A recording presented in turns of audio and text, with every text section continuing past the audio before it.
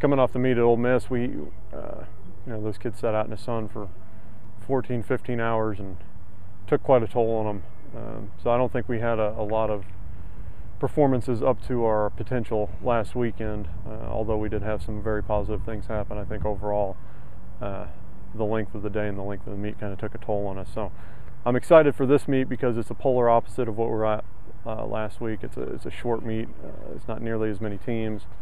And I think it's going to give the entire group a chance to compete for titles and make finals and hopefully build some momentum and build some confidence moving forward into the season. Well, this weekend we're going into SEMO. It shouldn't be too big of a meet after coming off Ole Miss.